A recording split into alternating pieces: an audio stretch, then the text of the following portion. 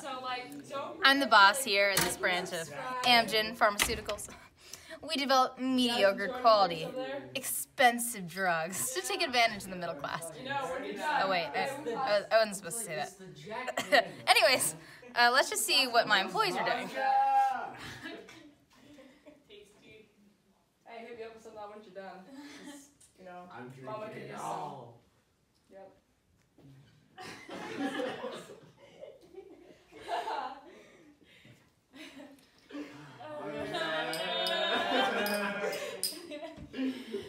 People say that you never use what you learn in school, but today I'm applying the scientific method. My hypothesis, my employees are all brain dead. My experiment is this.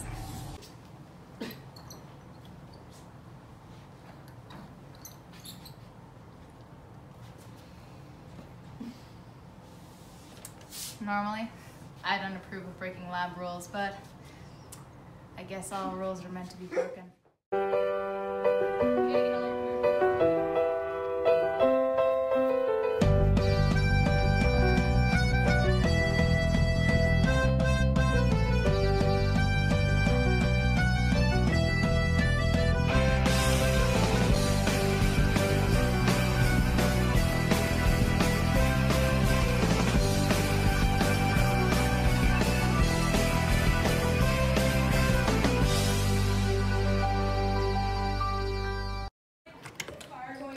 As you can see and hear, it's like crazy. I promise this is not clickbait. Come on, bro, chachos, let's get out of here. Freed, give me back my phone.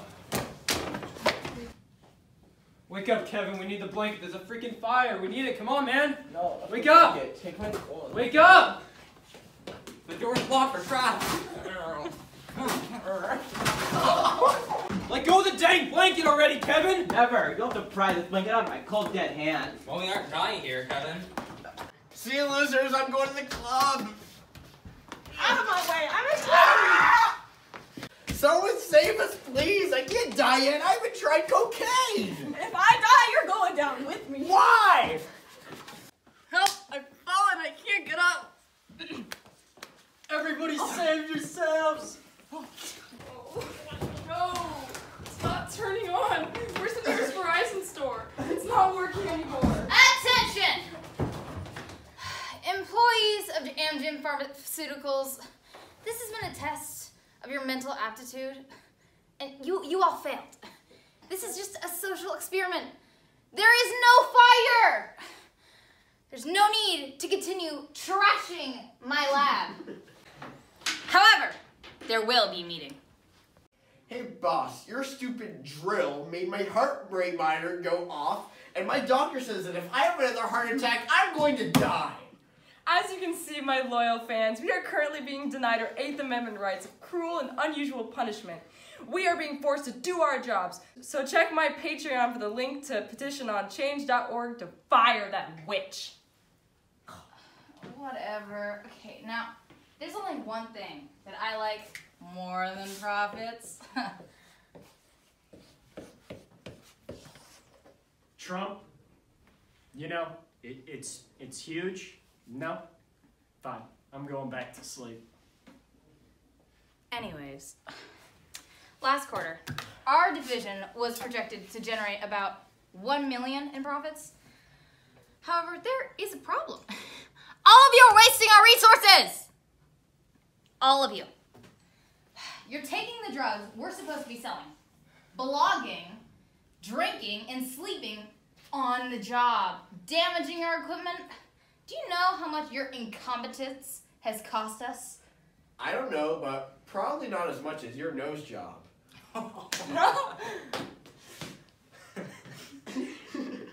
From that drill, I've assessed that approximately 0%. How many? 0% of you know what to do around here. I'll be contacting corporate to try to get them, you all, a safety instructor. Okay? Okay. Like and subscribe. I see that we're all angry with the boss. Well, people, let's get one thing straight. The art of revenge is one of precision and skill. It takes more than a simple mind to hatch a plan such as mine. So I present to you the laxative. Bruh. Now we have a mole of the substance called bisacodyl. Bisacodyl is a laxative, right? However, we only need 5 tablets, each weighing 5 milligrams.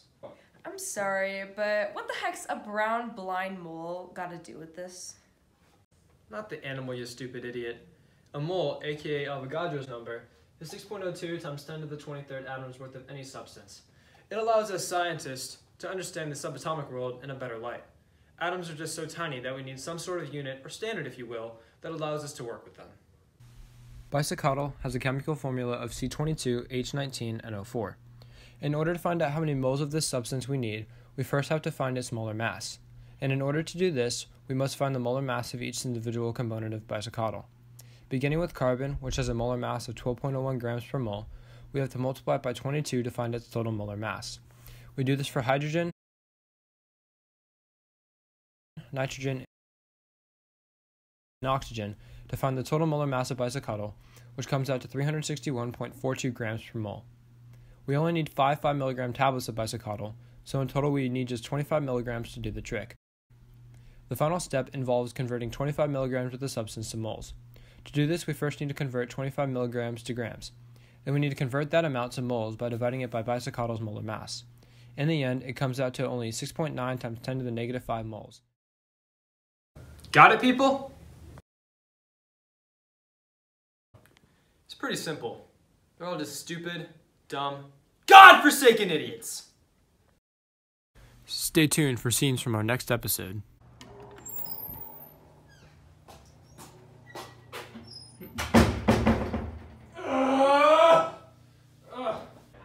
Looks like I took my own laxatives. I'm an idiot.